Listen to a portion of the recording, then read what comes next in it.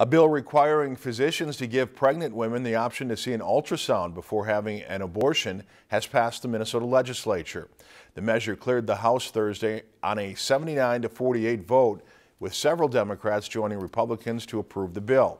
Still, it faces stiff odds of becoming law, as Governor Mark Dayton has repeatedly vowed to block any legislation that could make it more difficult to get an abortion.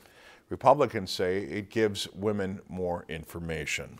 If you enjoyed this segment of Lakeland News, please consider making a tax-deductible contribution to Lakeland PBS.